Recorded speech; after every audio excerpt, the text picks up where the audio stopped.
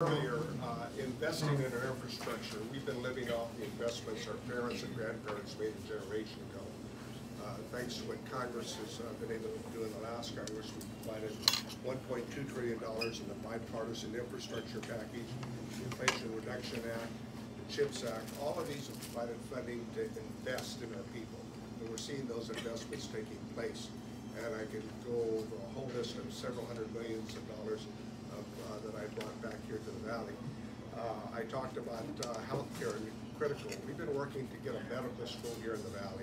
We have a shortage of physicians, we have shortages of nurses, and working very closely with the University of California, San Francisco, and UC Merced, with the Community Medical Center. We have a residency program that we hope to turn into a full-fledged medical school. And we're working with a lot of partners in that effort, along with Esmeralda at the state level, because it's a state-federal partnership, along with a lot of these water efforts.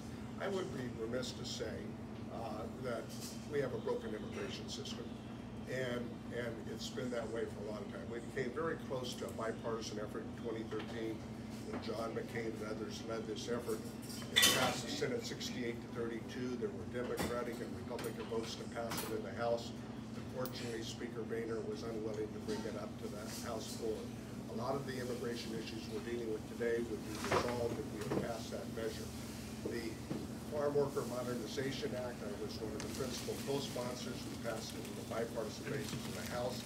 Unfortunately, we couldn't get traction in the Senate. We can still stay with it because we have this broken immigration system. And you know, some of the hardest working people you ever meet in your life, the campesinos, are challenged.